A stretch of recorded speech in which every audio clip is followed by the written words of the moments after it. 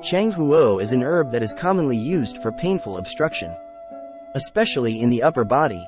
It releases the muscle layer from exterior wind, cold and cold dampness. Because it enters the bladder channel, symptoms include headache, stiff neck and sore shoulders. It is an excellent herb to ease the joints, which it does by removing wind dampness and wind cold from between the sinews and bones.